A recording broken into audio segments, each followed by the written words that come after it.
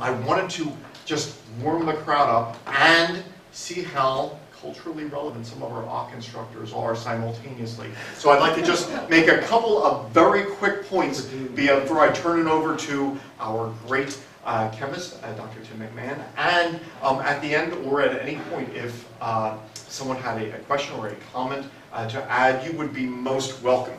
All right, so just to ask questions. If you were asked what is the per capita production of carbon dioxide, so if you take the United States carbon dioxide production, now this would not only be personal, but you know, the military and all governmental things, and then you could even turn a few other things like methane production into carbon dioxide equivalents. So if you take the United States' carbon dioxide production and divide it by the number of Americans, you would feel, and we will know because this person, all right, so if you were to say this, I'm like, that's the wrong answer. So what would be the correct answer for each of us here? What is our per capita contribution to the United States carbon dioxide in tons? How many tons of carbon dioxide entering the air were you responsible for last year? What's your thought? 16. 16. Excellent. All right. Now, is it always this way? Well, let's just take a few other places around the world. If you were to go to the average person living in China, all right, compared to an American citizen, where we've just established 16 tons as their annual contribution, what would it be in China? 20, 13, 7. 13. 13. No. Right, it would be 7. All right. What would it be for the average Indian citizen? What are your thoughts? Less than what you have there. So the World Bank's data, and this is a tricky thing. This is, I'm just using one standard set of data. You could calculate carbon dioxide equivalents a little differently, but 1.6. And then finally, individuals living in sub-Saharan Africa, 0.8. All right. So you are not normal. I am not normal.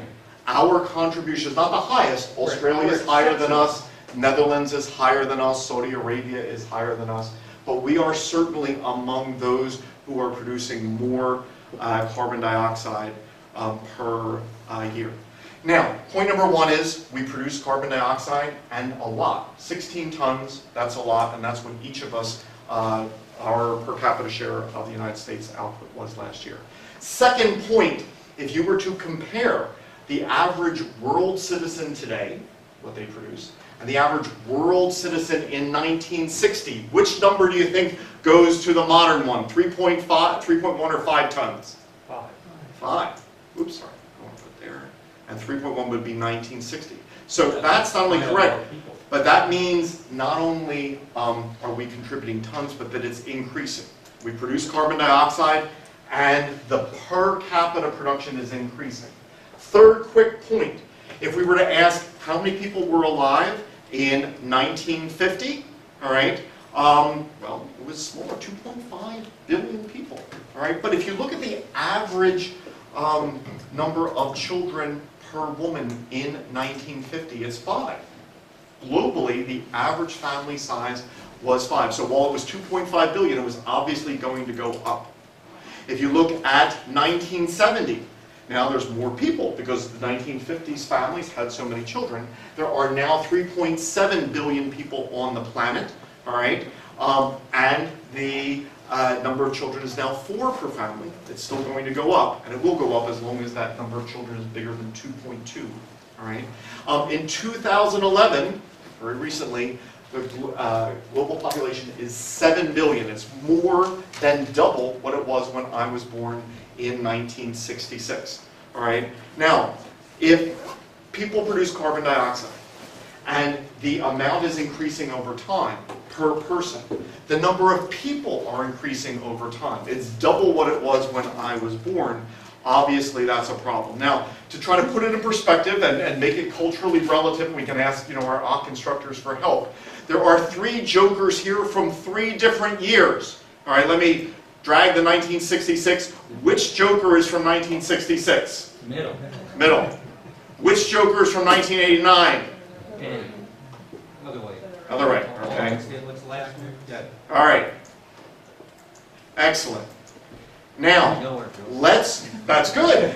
Now, let's put the jokers with a chart showing what carbon dioxide levels have been doing over time.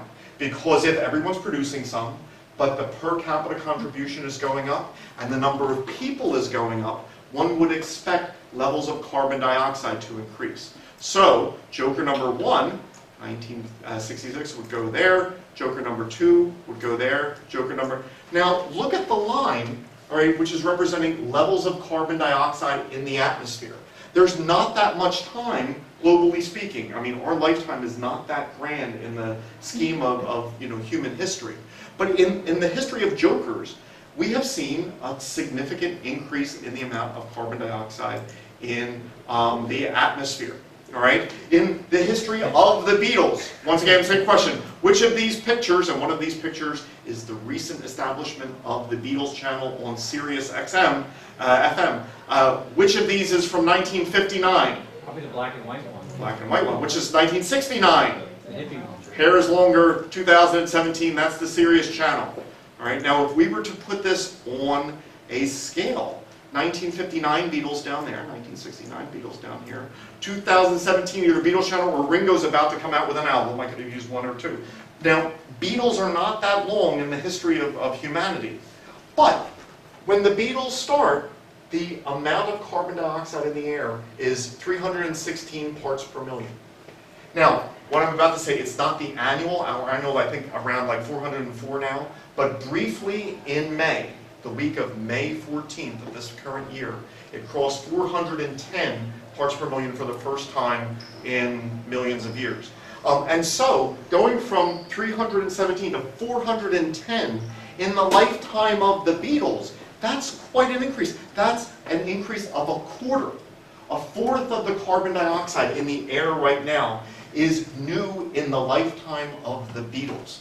So not only are things changing, all right, they're submitting, they're changing rapidly. Now I've been using, like starting at 300, if we were to have, down at 0. So carbon dioxide levels keep going up and up. Final slide before we get to Dr. McMahon. Now, as hard as it would be for many of you students to appreciate this, some of your instructors are old. All right? The one speaking, born 1966. This is how much carbon dioxide was in the air when I was born. All right? The other instructors in the room much younger than I am. But look, you'll see this little instructor there, get all upset by that level.